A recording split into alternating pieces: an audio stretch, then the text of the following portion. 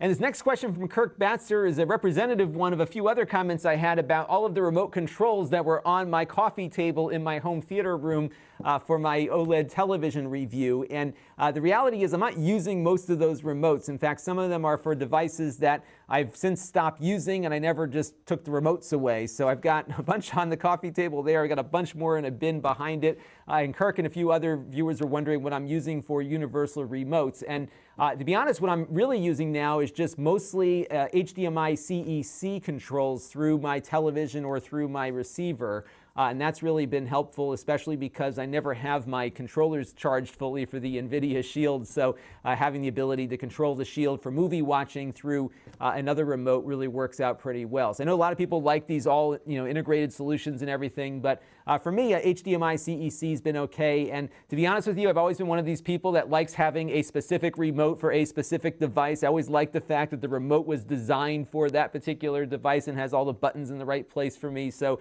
I've never been all that opposed to having multiple remotes, and it also prevents people in my house who I don't want using the system, like my kids or my wife sometimes, from messing up my settings. This channel is brought to you by the Lon.TV supporters, including gold-level supporters, the Black Eyed and Blues Music Hour podcast, Chris Allegretta,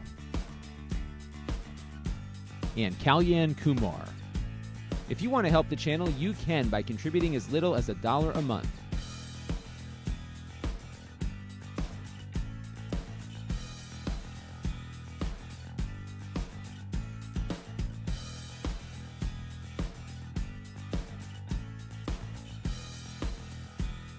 Head over to lon.tv/support to learn more.